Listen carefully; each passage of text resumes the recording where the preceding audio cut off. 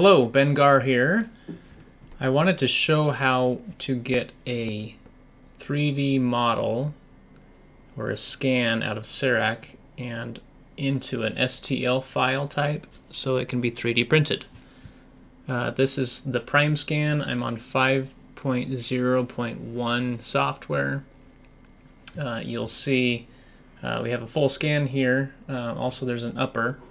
This is going to be for a splint, so that's why the bite is open.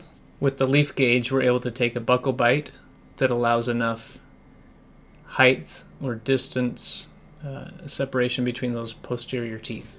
So here we go. We're going to go up to the top, bring down the top menu bar, and go over to export. This is the folder that I'm going to use here. And I put everything in Dropbox, and I have it organized by year, the type of scan that we're using it for, whether it's ortho, a splint, a surgical guide, models, smile design, or whatever the different types of STL files that you have. And then the patient's last name and first name. It's easy to find it that way.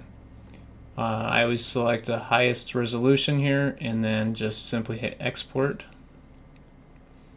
And it just takes a second and your files are now in your Dropbox.